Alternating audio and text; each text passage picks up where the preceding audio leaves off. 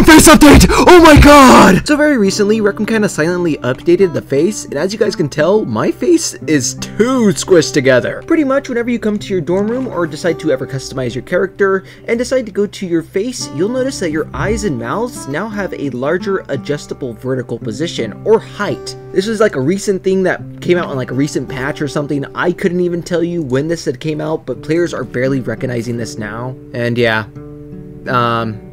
that's pretty much it. Players are also realizing that after this recent patch, their faces were a little bit more squished and they had to change them and stuff. Recroom definitely updated something with the faces. Do I look pretty, by the way? Leave a comment down below. And yeah, that's this entire video.